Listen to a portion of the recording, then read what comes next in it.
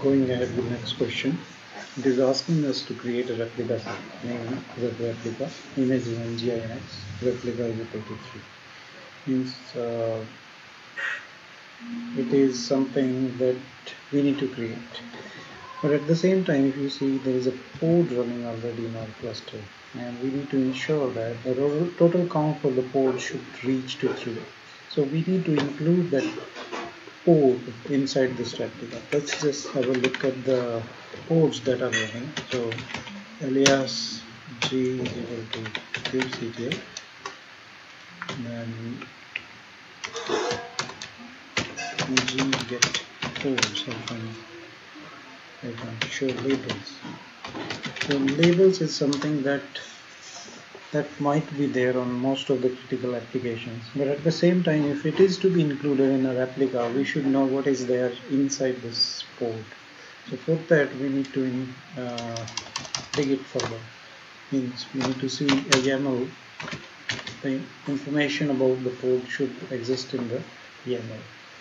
So if we check that right from the beginning, if I say less to this, as you can see, this is a pod, and label is app, and then app is equal to web, and default, it is in default namespace, and nginx is an image, and port used inside is 8080. Rest looks fine. We don't really see many information. If we go down, there is no file system, nothing else, no specific namespace or multiple containers. So as it is just one container inside the port, we can visualize that. In this case, where this port is to be included inside a replica set, and you know that there is no way to create a replica set in an imperative way, we must visit the documentation. If you see, replica set is there in the workloads controllers section. If you search it, we will find the example YAMLs. So this is one of the example YAMLs. I have looked at it, but instead of this, I think it is, I found it easy to create a deployment and then change into a replica set. But it might differ in your case. Whatever you find useful or easier, you can do that. But I found this way it's easier. So I'm creating a deployment.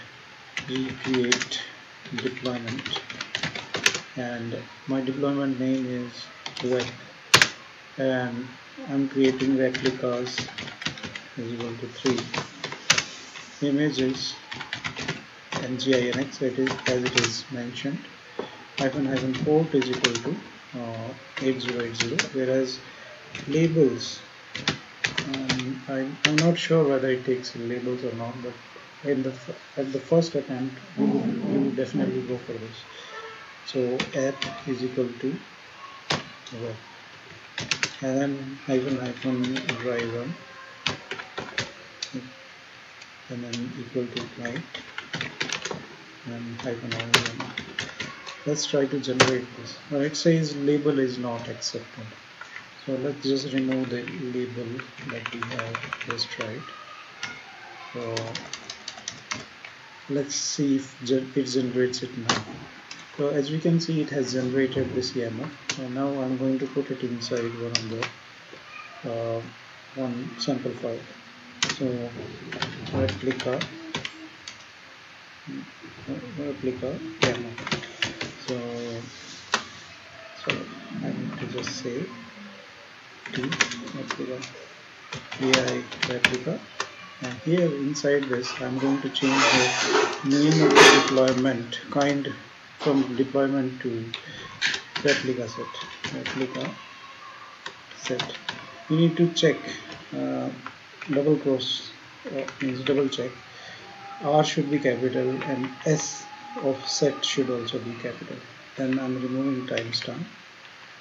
And here in the labels, I need to specify app is equal to web, that is there by default, and my container name is web-critical, so I'm typing that web-critical. Replica set is 3 by default, and then strategy I'm going to delete because it's not needed. inside, if I try to run this file after saving it, it will throw me an error saying strategy is not allowed. I have deleted strategy.